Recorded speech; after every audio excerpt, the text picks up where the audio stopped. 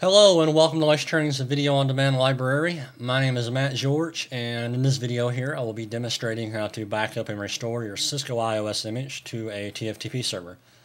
Now if you Google TFTP server, I'm sure you will find a boatload of them for download on Google, but if you're running Windows like me, I would definitely recommend that you look at SolarWinds. They offer a free TFTP server, and I will be posting a link next to the video where you can go and download it. But they do require some information such as your name and contact information and so on and so forth.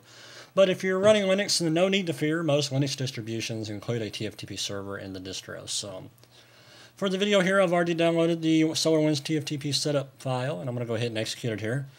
And while that is loading, I'm going to take the time to definitely make sure that you check your firewall, whether you're running Linux or Windows. If you're running a firewall, chances are it's going to cause problems. You won't be able to TFTP a file to the TFTP server. And if you're running Windows, you can add an exception, or if you're like me, I just disabled it completely. But as you can see, Windows does not recommend that.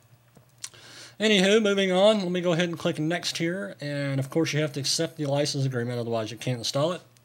And the username and company name are defaulted to the Windows installation username and company name. And as you can see here, you have the option to install the application for all users of the computer, or just the current user that you're logged on as. So I'm going to go ahead and leave it here at the default. And now we have the option of choosing the destination as to where we want the TFTP server to install to. I'm going to leave it here at the default as well, click Next, and go ahead and click Install. Now that the installation is finished, let me go ahead and click on Finish here. And as you can see, we have a nice new icon here on the desktop called TFTP Server. So let me go ahead and click that and load it up. And as you can see, SolarWinds TFTP server is a really simple program. All it is a single window, and we have three boxes across the bottom. The first one here being the root directory that the TFTP server uses to store the files at, where when you request a file from the TFTP server, this is the directory that the TFTP server will retrieve the file from. Or when you send a file to the TFTP server, this is where it will stick it. Now, the next box over here is the IP address of the network card that the TFTP server is currently using. You can change this, and I'll show you how to here in a second. And as you can see, the TFTP server service is stopped. So in order to start this, we need to go up here to File and Configure, and go ahead and click on Start here. Now, I'm sure you've noticed that we have a nice little pretty icon down here in the system tray, and you can disable that by unchecking this box right here. And like I said earlier, I was pointing out to the TFTP root directory. You can change this as well if you like, by specifying a directory here.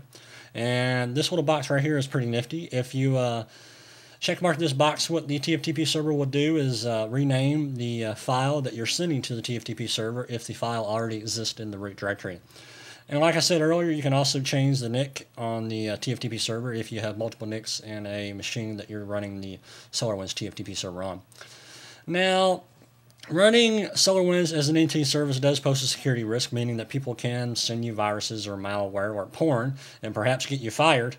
But you can take some security precautions, such as setting the TFTP server up to only send files or receive files, or you can set it up to do both, which is what it does by default.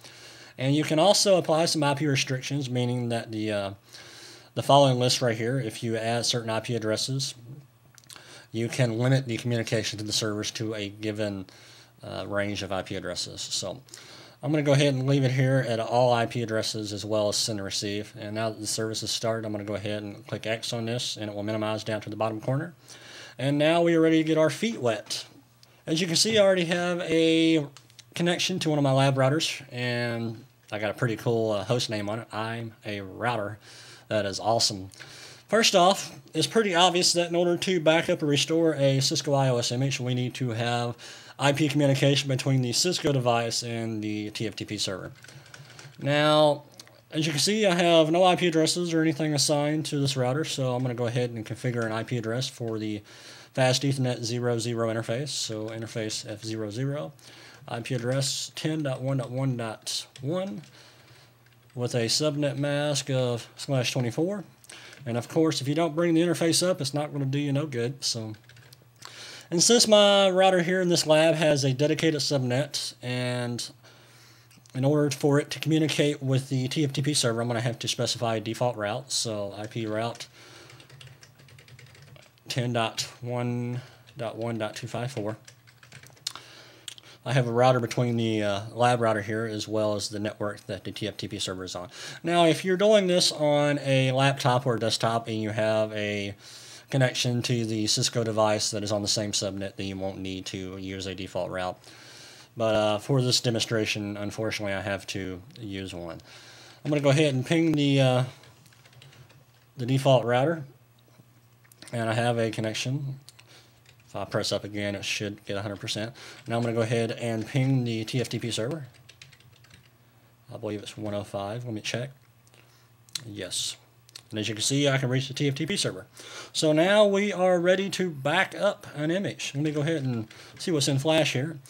And as you can see, this is a 2600. It's a 2651XM. And I'm currently running 12.4.23. And what I'm going to do is I'm going to go ahead and back up this image that is currently in Flash. So I'm going to use the copy command, Flash, semicolon, and if you have multiple images in the Flash, what you can do is type out the name to the most unique character. Let's say, for example, if I have two images here, and one is C2600 and one begins with A for Advanced Enterprise Services, or one begins with I for IP services, you would type out the most significant character and then press the tab, and it would automatically fill it in for you. So that is a pretty cool feature. And TFTP. And what it will do is it will prompt you for the IP address or the host name of the TFTP server. If you're running name services, you can use a host name. But in this video, I'm just going to use the IP address, 20.105. And it will accept the default name that you selected previously. So I'm just going to hit press enter here.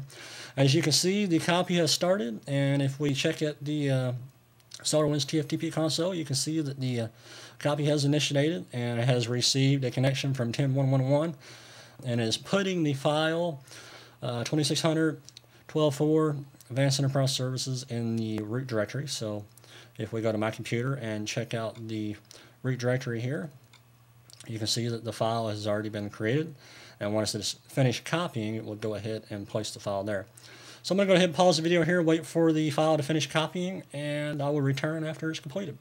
Alright, as you can see, the transfer has completed, and it took approximately 244 seconds. And if we go and check the TFTP root directory, you will see that the image is there, and you can see it's 29,227 kilobytes.